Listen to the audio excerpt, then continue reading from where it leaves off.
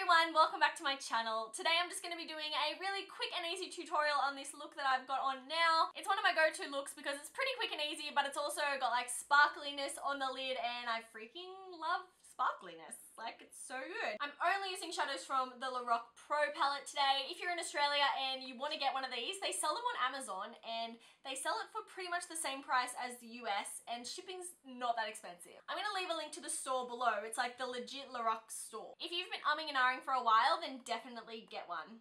But if you want to see how to get this look, then just keep watching. I'm starting with eyes today because some of the eyeshadows are like glittery and they have fallout and whatever. I don't want glitter all over my face. So I'm using MAC Paint Pot in Painterly. It's like chucking that on there. These nails, seriously, sometimes I cannot get like in the inner corner of my eye. Such a fail. Alright, once that's slapped on there, I'm going to take my Lorac Pro palette and the colour Taupe, this little brown one here, and just shove him in the crease. Once that's all in there, I'm going to take my Maybelline Colour Tattoo in Inked in Pink and put that like on my eyelid. I have to like claw it out with my finger, so there's all these little like dents in it. It's really gross. I like to use my fingers for these because they kind of suck with a brush. I don't know. Once that's on, I'm going to go back to my Lorac palette and take Sable, which is this brown, it's a little bit darker, on like a fluffy brush, and just chuck that on the outer corner. Kind of like, I don't know, like the outer third, I guess, of the eye. Everyone says that, don't they? And just like pack it on there and then blend it out a little.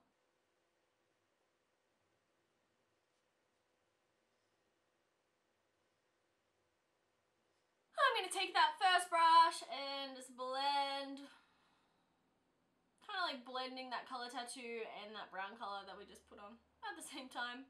Then I'm just going to go back in and add a little bit more Sable to deepen it up. And then I'm going to blend her out again.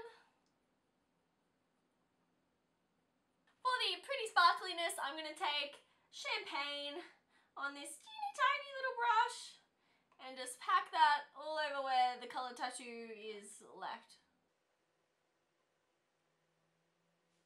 So pretty.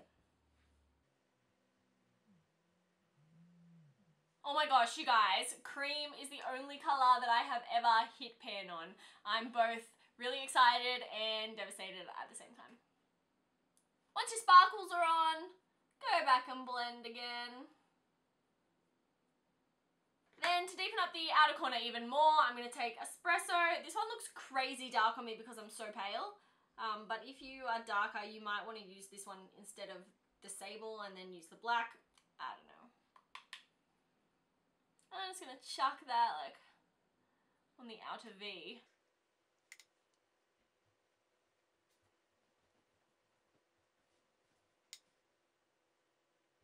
And then I'm going to blend again. Sorry, I'm going to blend.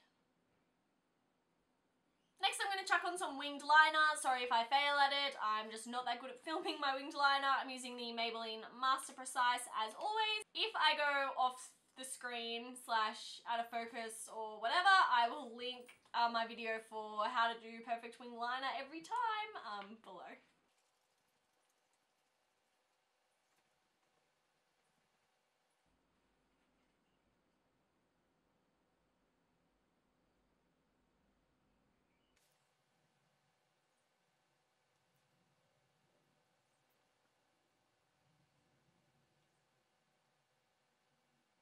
Okay, so now eyeliner's done, I'll move on to lashes. I'm not going to put on false ones. I never seem to in these videos.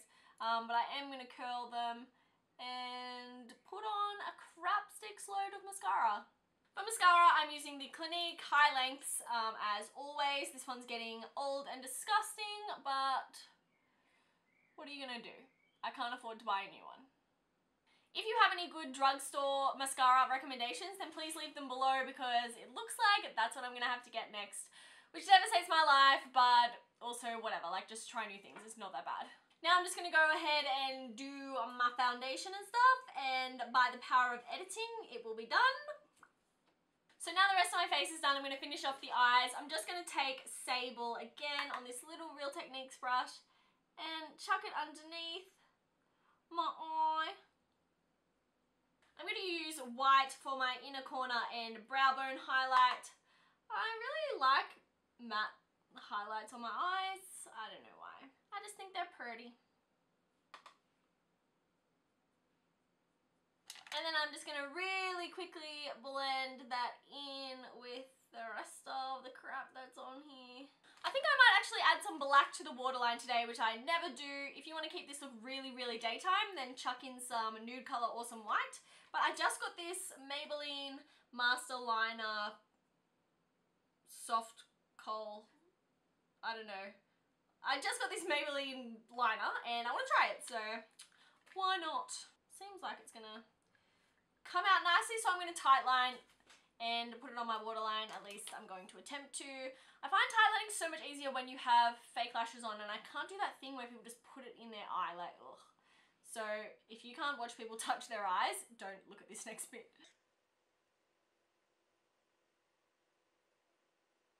It's not actually coming out.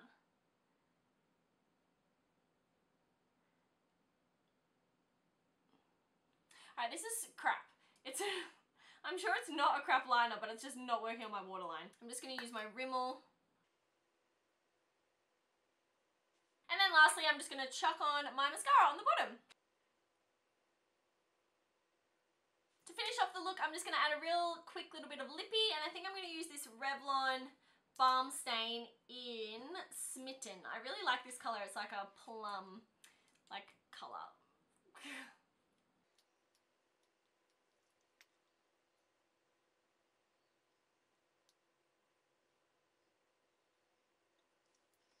And that's the finished look. I hope you guys enjoyed this video. If you did, then please give it a thumbs up. Please consider subscribing, and I'll talk to you guys next time. Bye!